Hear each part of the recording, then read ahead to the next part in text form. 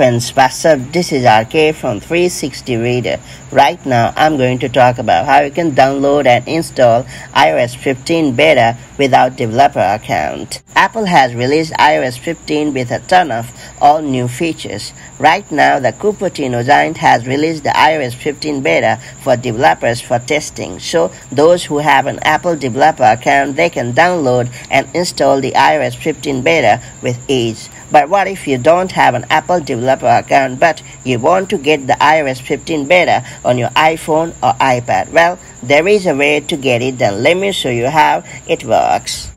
Before getting started, make sure you have subscribed our YouTube channel and hit the bell icon so that you won't miss any update from 360 Reader. Bear in mind that iOS beta software is generally unstable and may have a lot of bugs and issues, so make sure to back up your iPhone or iPad beforehand.